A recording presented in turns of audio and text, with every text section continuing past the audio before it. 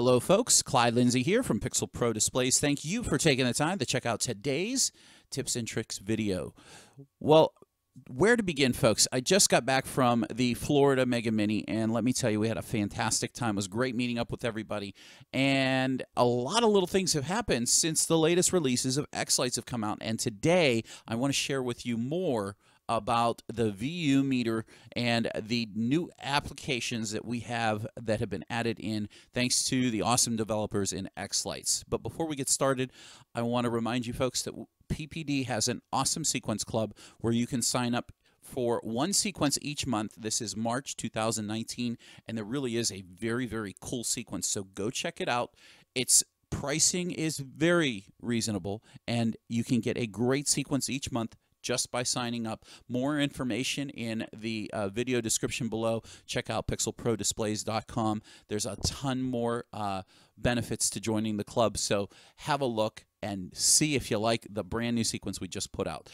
With that in mind, folks, I want to get started with the brand new additions to the spectrogram that are available thanks to the developers. You all are probably familiar with the default setting of xLights and having a waveform and being able to change the waveform with the bars. You have gain on some of these.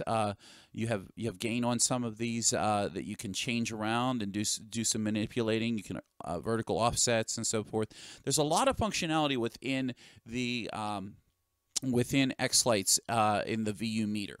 So to go through some of this, and I'm going to try to do this a little bit more organized than maybe what I normally would do, but I want to go through the 3 new additions within the past 5 releases that really are going to add a new, interesting level to your sequencing that you can bring into your own display and so forth. So with that, we're going to get started with the brand new spectrogram line. What we have here is we have a spectrogram line, a snapshot of the individual frame. If we zoom in, this is an individual frame here. This is one frame that is being captured at this moment. This is the exact frame that's being played right on the matrix that's being displayed. So what we do is we play through the whole thing. It's bouncing between every one of these frames and displaying each one of those. Now we have some options here. We can go and set the bars here to less bars, a little less, and a little bit more. So it becomes a little bit more interesting. I think this tree only has 32, so the most that you can really get out of it is 32. Anything more than that doesn't really matter. But if you go below 32, you get a little different movement there. So keep that in mind. That can be quite helpful for you if you're doing some neat and interesting sequencing that you're trying to achieve.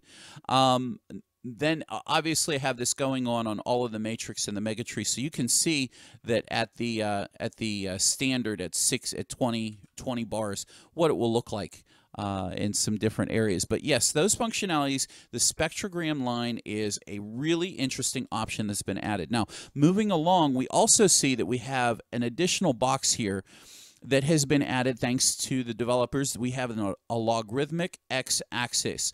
Now, the best way that I can explain this, because I can't get technical with it, is that it makes the higher end, usually the waveform picks up the high end very easily, and the low end is not as interesting as the high end because there's a lot less movement on the low end.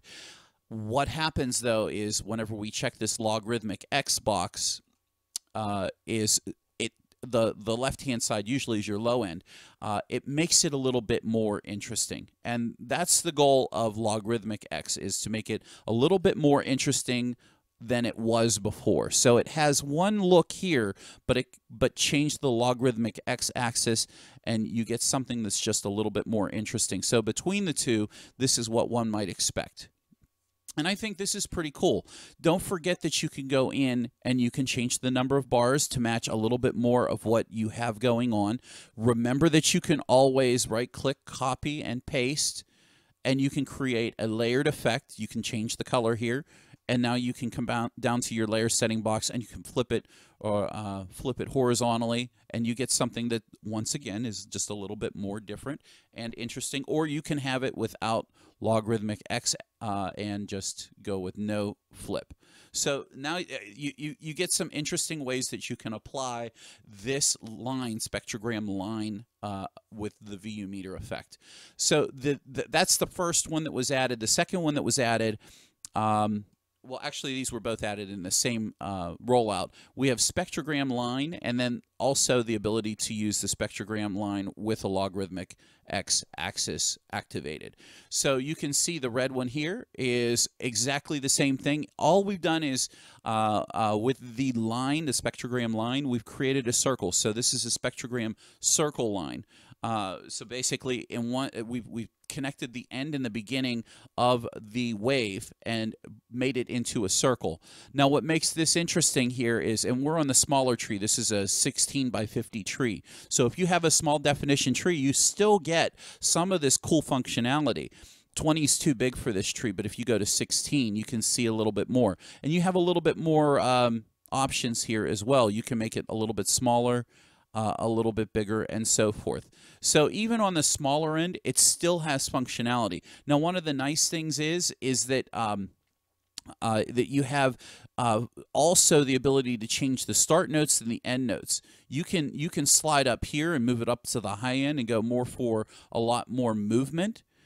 You can go to the bars here and you can change your bars, the number obviously, and then also we have a sensitivity. Now the sensitivity, if I remember correctly, works on the grounds of 10. So if you're from 10 to 20 or 0 to 10, you're at 1 sensitivity. If you're at 10 to 20 in the teens, you're at the second set. There's 10 levels. Even though there's 100, there's no difference between 99 and there's no difference between 91 and 99 or 100, but there is between 80s and the 90s. So think of it in that respect. Or if there is, there's really, really little difference. But that's how I believe that this was set up here. Now, as far as the gain goes, this allows you to get a little bit louder. This picks up the gain of the sensitivity that you set it at. And there's just a lot more functions here. Now, remember that you can always make it more interesting with the logarithmic x and give it something totally different that you're not expecting. And the final thing, now we're all familiar with waveform. We've done the waveform before. This is the default setting for the VU meter. And quite honestly, I was looking for something a little bit more specific. And now I know Keith put a little bit of effort, actually put a lot of effort in, and came up with the frame waveform. So basically what's going on is we have a picture of just one frame here. And it's capturing this frame, and then it's taking this frame and then animating it with the next frame. So it's capturing every single frame and then displaying them as it's being played. It's a live frame update. And in this specific sequence, or this specific MP3, this is the Sedweller Imperial March. This is a really, really loud waveform. So there's a lot of noise in here, and you can get really creative. If we go and look at the Garage Matrix panel, which is a much larger matrix, you have room to really play with this a lot. You can get much wider. It's I think it's 50 wide. Or 48 wide, so you can get a lot of information in there. Now, I want you to notice the logarithmic x is not available in this setting. It's not necessary because you're capturing the entire waveform up here. There's already a lot of action going on with this.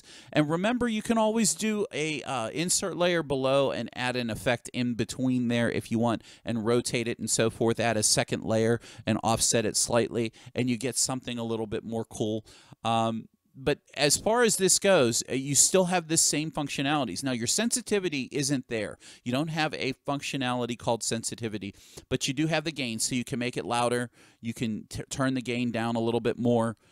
And also, you have your vertical offset. So if you wanted to layer a certain way and you just wanted those peaks at the top, you could take the same effect. This would be something interesting we could do here. Let's copy this, paste this.